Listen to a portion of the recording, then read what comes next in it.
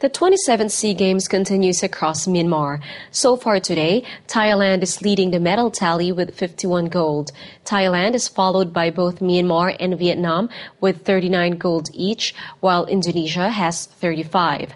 Malaysia follows with 25 gold, Singapore 18, the Philippines 11, and Cambodia with 4.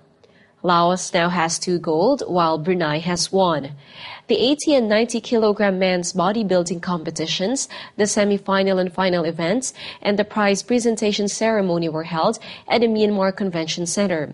In the 80 kilogram men's bodybuilding competition, Min Zo-u from Myanmar won gold medal, Thailand silver, and Indonesia bronze. Myanmar also bagged gold in men's 60 to 65 kilograms and 40 to 45 kilograms pencaksilat, men's petang, individual, and billiard and snooker doubles. Myanmar also won gold in women's 20-kilometer walking race and traditional chess individual.